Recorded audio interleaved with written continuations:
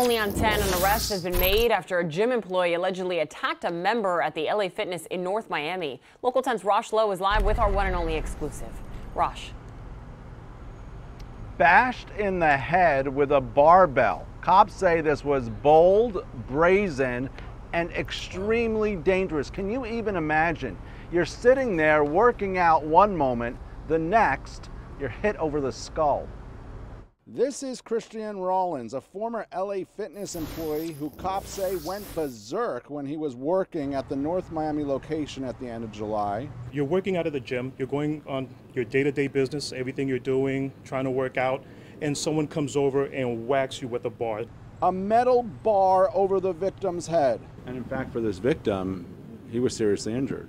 Yeah, the injury was serious by all means. I don't know the extent of it, but I anticipate he'll have, if not just visible scars, but long-lasting emotional scars. Rescue 76, it's going to be a battery with a dumbbell at the LA Fitness. Battery with a dumbbell. That's right. That's how the call went out, and people at the gym were horrified. Saw that people there, when they saw this, were horrified. They tried to cover his skull with towels. And you know what? That's a great thing about our community.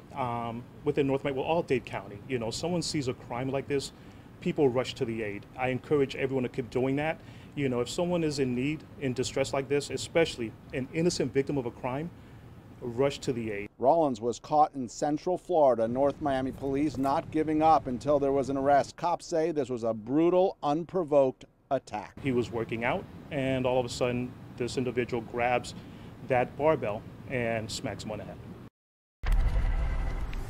This is worth repeating. North Miami police took this case very seriously. Remember, this incident happened at the end of July. The problem was the suspect wasn't around.